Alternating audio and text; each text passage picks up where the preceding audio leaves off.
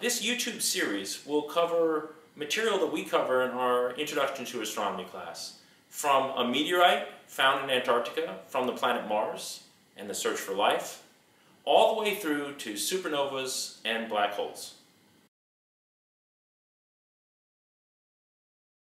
Our moon, which goes by the name of Luna, has a number of distinguishing characteristics.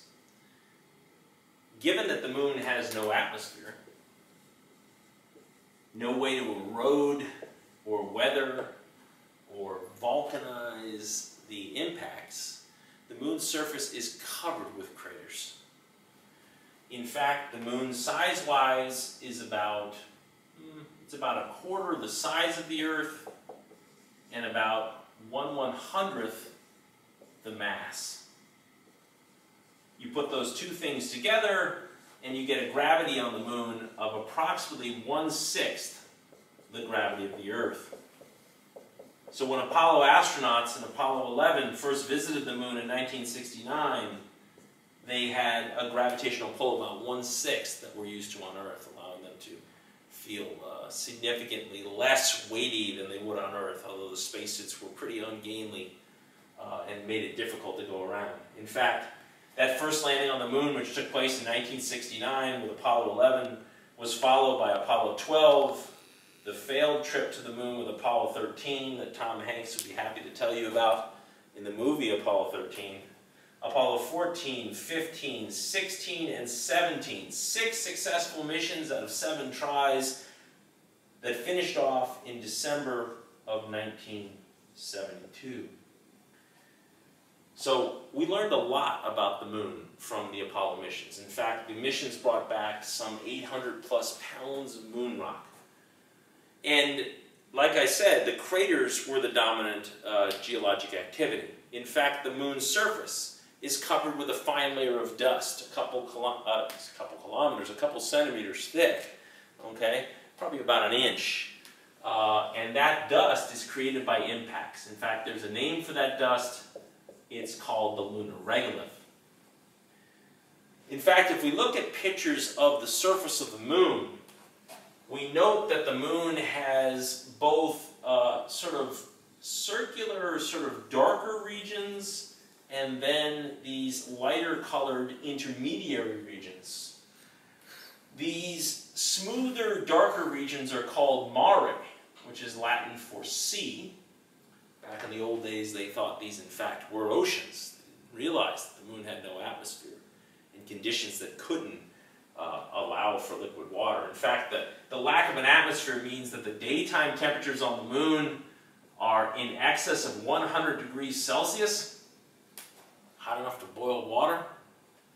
Yet when night sets on the moon, as it does after about 2 weeks, lunar day is about a month, so about 2 weeks in, we get darkness. Temperatures plummet to minus 200 degrees Celsius. So the moon temperature variations are extreme due to the lack of the atmosphere.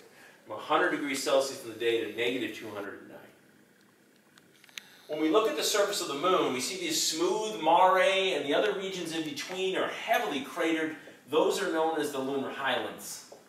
The presence of large number of craters on the highlands tells us that that surface has been exposed to the elements, if you will, a lot longer time. In fact, it's an older surface. The lunar highlands are anywhere from 4.1 to 4.5 billion years old, older than almost any surface on the young and active Earth's surface.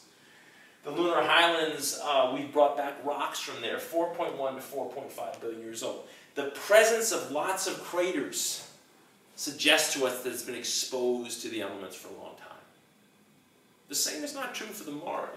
Interestingly enough, the mare have very few craters. Now, given that there's no wind, there's no water on the moon, what could be re-smoothing the surface? The mare, it turns out, are ancient impact craters. They are only 3.1 to 3.8 billion years old. Now, that's still old for the Earth, but on the moon, that's pretty young. So the mare are 3.1 to 3.8 billion years old. The thinking here is that when the early moon is hit by impactors, the crust is thin, There's a punch a hole in that crust, and lava wells up and forms these mare, resurfacing the moon and creating these conditions 3.1 to 3.8 billion years ago. Intriguingly, the far side of the moon, the side of the moon that we cannot see because the moon always keeps the same face facing us, it is tidally locked, keeps the same face facing the Earth through the gravitational pull of the Earth. That tidal lock leads to the moon's core being offset. And so the moon's core doesn't sit at the middle, it actually sits off-center. It sits closer to the Earth's side. And so the core being offset leads to a thinning of the near side crust, because that's the hottest place in the moon, and a thickening of the far side crust, making it virtually impossible for the far side to have any mare. So we see virtually no mare on the so-called far side of the moon, the side that never faces the Earth.